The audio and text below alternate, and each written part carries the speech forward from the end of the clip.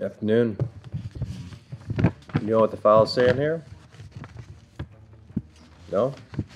So you have one heck of a pastime. Any hobbies? No. A lot of hobbies. You need to get high, Mr. Anderson? This is about the rush? The adrenaline?